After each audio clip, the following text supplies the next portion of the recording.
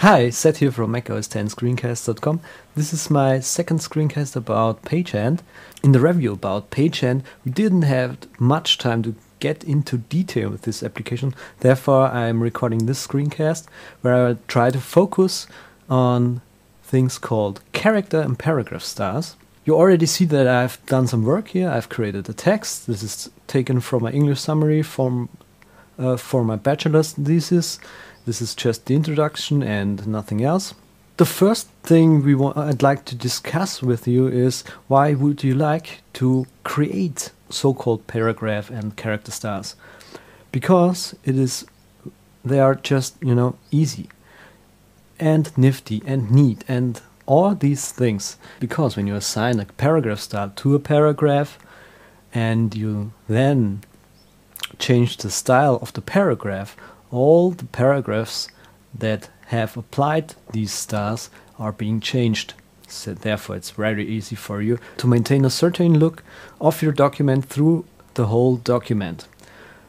To get us started, we will assign a paragraph style to this introduction word here, and this is done very easily. Just hit headline 1 and you're done.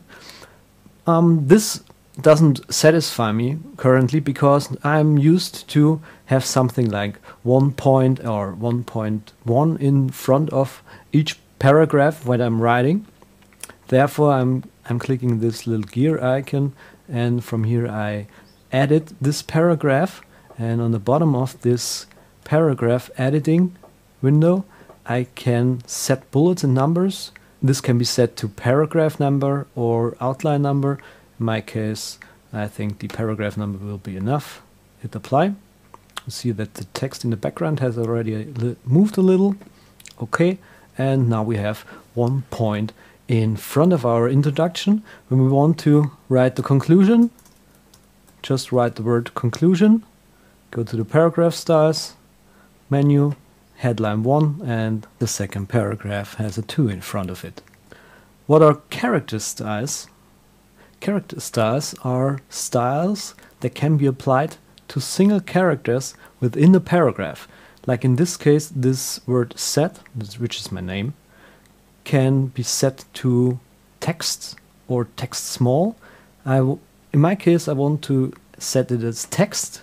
This will make it a little smaller, but we can do some customized things to this characters now by redefining or making a new style. We will create a new style from this selection. This one's called new character style, my name, and the text should have a new color. Let's say red, because we really like to be red.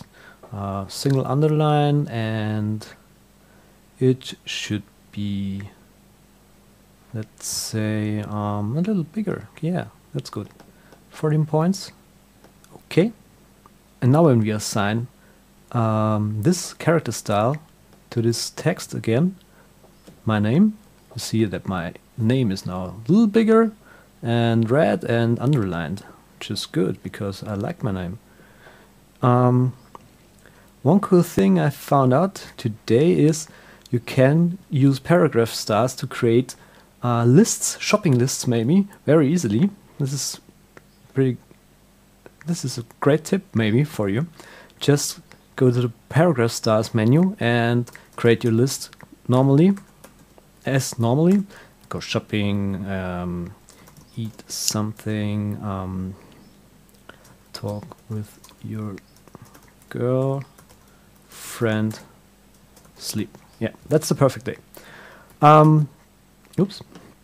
Select the text, and now we will not use a predefined character style or paragraph style. We will create our new very own style. This one's called perfect day list. From here we will select to use bullets, click OK, and now when we apply to this text, this style, you see that we have a beautiful shopping list, or to-do list or something else. I hope you like Pagehand or our website, and see you next time. Bye.